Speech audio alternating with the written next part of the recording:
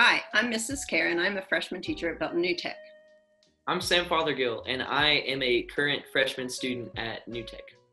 Hi, I'm Giovanna Flores. I'm a current senior at New Tech. Hi, I'm Lexi, and I am also a current senior at New Tech. This is our current reality, but what's your reality going to look like come the first day of school in August? This last August, I was a little bit confused, but we're here to kind of show you, give you a good idea of what your schedule is going to look like. So you're going to have 4 core classes your freshman year.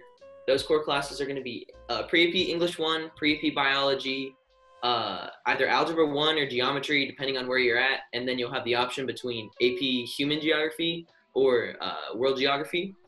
And you'll also take Digital Media, Principles of Arts, Audio, Video, Technology, and Communication. But you are also required to take Spanish classes, which are Spanish 1 and 2. And then if you are wanting to continue taking Spanish, you would continue with Spanish 3 and Spanish 4.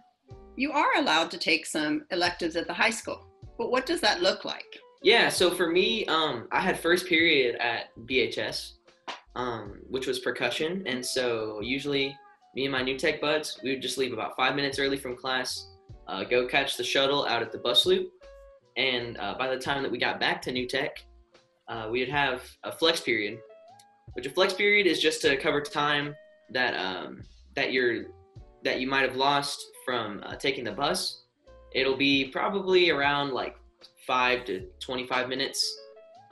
It can be a time to catch up on some extra work or just take a little break and talk to your friends. It's up to you how you use that time. And then you'll just wait for the next class to roll around.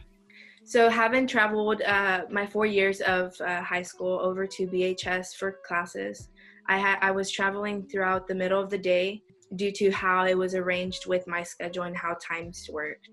But some students choose to take advantage of what's offered at New Tech.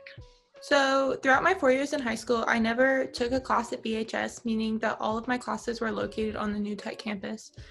So what my schedule looked like freshman year specifically was that I had all of my core classes that Sam talked about earlier, and then I had a learner work time, which is much like the flex he talked about.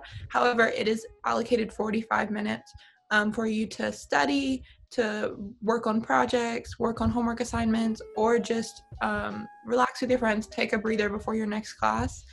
As my high school experience went on, I decided to take more academic electives offered at New Tech, meaning that I took more AP classes to be able to fill up my schedule, like extra science classes, extra math classes, and stuff like that, to be able to have like a full schedule.